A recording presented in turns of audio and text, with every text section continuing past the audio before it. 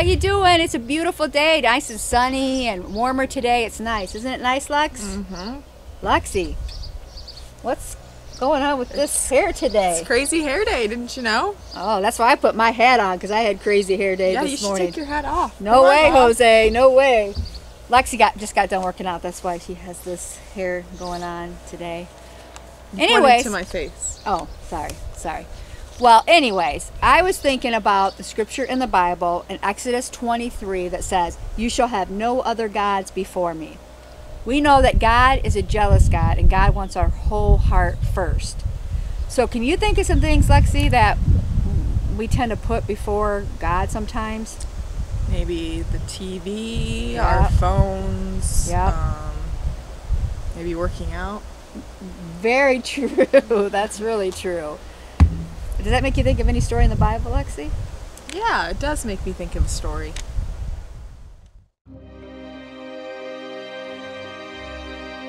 King Nebuchadnezzar made an image of gold and set it up on a plain in Babylon. He summoned everyone, "As soon as you hear the sound of the horn, flute, harp, pipe, and all kinds of music, fall down and worship the image of gold. If you don't, you will be thrown into a blazing furnace."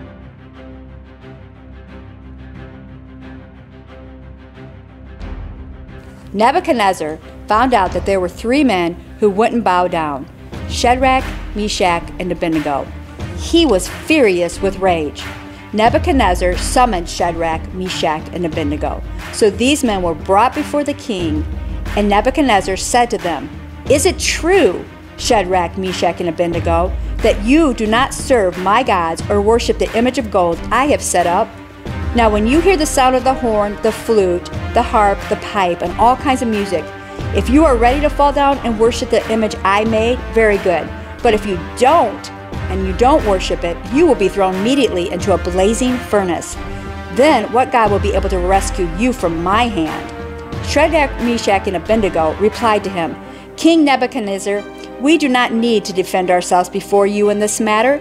We are thrown into the blazing furnace, and the God we serve will be able to deliver us from it, and he will deliver us from your majesty's hand. But even if he does not, we want you to know, your majesty, that we will not serve your gods or worship the image of gold you have set up." Then Nebuchadnezzar was furious with Shadrach, Meshach, and Abednego, and his attitude toward them changed. He ordered the furnace heated 7 times hotter than usual,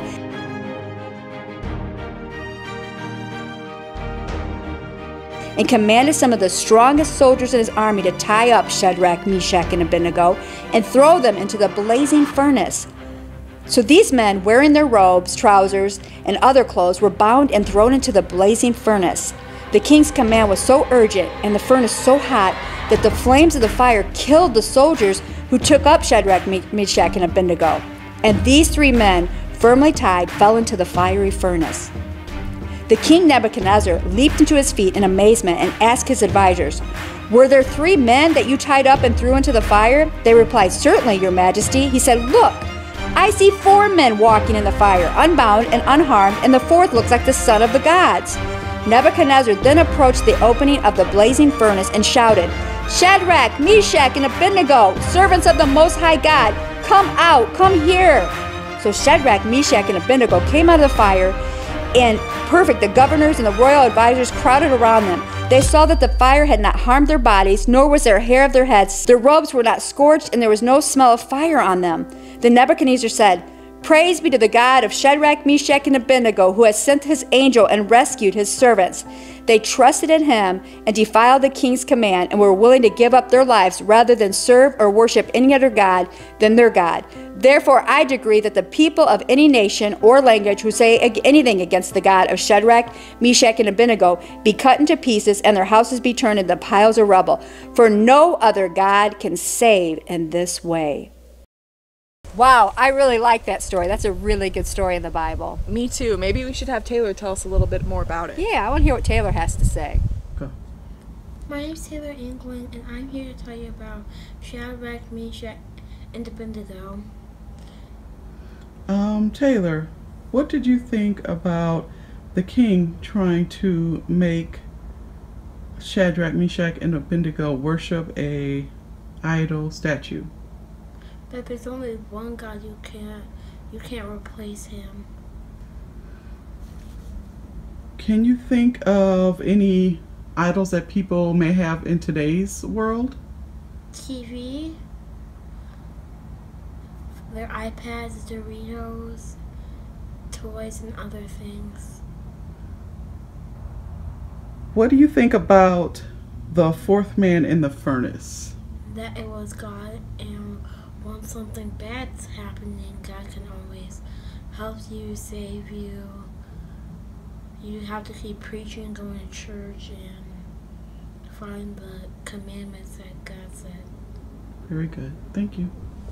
Taylor, great job. That was just really good. Really all good job, all the things you said was excellent. That brought some really good points to the story. And now we're going to talk about 3 things that we learned. Mom, you want to say the first one? Sure. One thing that I think we can learn from Shadrach, Meshach, and Abednego, which I think that's really It's a hard tongue to twister. say. Yeah, that's a tongue twister. And Taylor, you did really good on that. Is that we need to be like them and worship God with all our heart, with all our soul, and with all our strength. That we worship God no matter what. If people tell us, you can't worship God, we're going to worship God anyway. I think that's the first point.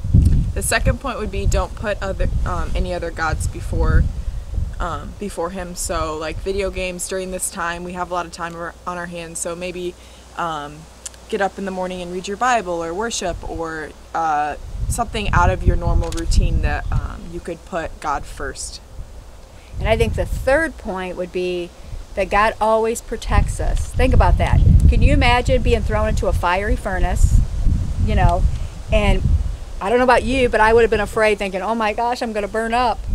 And what's so cool is that God was in the fire with him and he protected him. So I think we need to remember that during this virus time, that God will protect us and watch over us, just as he did Shadrach, Meshach, and Abednego. He watched over them and protected them in that fiery furnace. God will protect us from anything because he loves us and we're his children and he cares about us. Mm-hmm. Amen? Amen. Lex, you want to pray? Sure. Dear God, we just thank you so much for protecting us when we're in the fire or when things aren't going our way, God. We just first off want to say thank you just for everything that you do for us. And God, I just pray that in these next couple weeks or even tomorrow, God, that we would just put you first. We would just learn to get out of our normal routine, God, and to put you first. And we know that we'll be blessed because of that, God. So we just pray that you help us, give us strength to do this, Jesus. And in your name we pray. Amen. Amen. One more thing before we go. This week, we want you to draw a picture of Shadrach, Meshach, and Abednego and God in the fire and send us the picture. That is your homework assignment for this week. We'll see you next week. Love ya.